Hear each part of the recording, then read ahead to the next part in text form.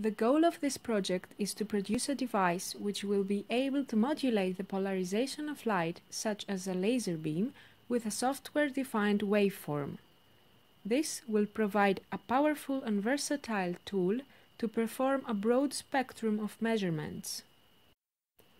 The idea here is to build a solenoid which can produce a strong magnetic field of 0.1 Tesla, able to change its polarity at least 100 times per second.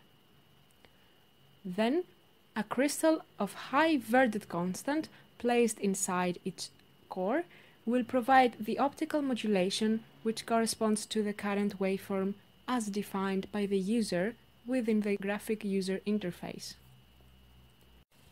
For the production of the coils, firstly, we 3D printed this winding rig so it can save us time on the winding.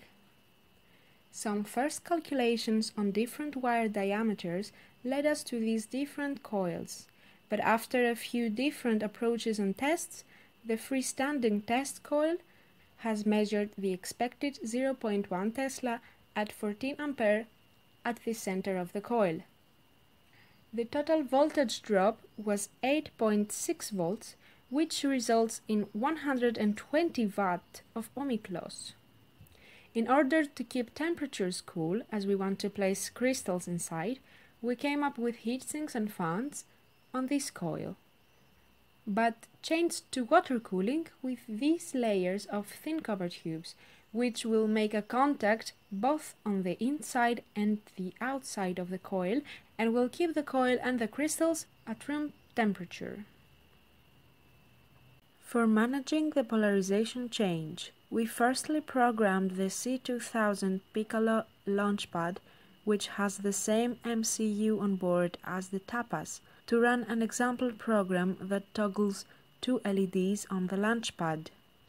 Finally, we will program the TAPAS with JTape program tool to toggle the onboard GaN FETs and change the polarity of the solenoid's magnetic field.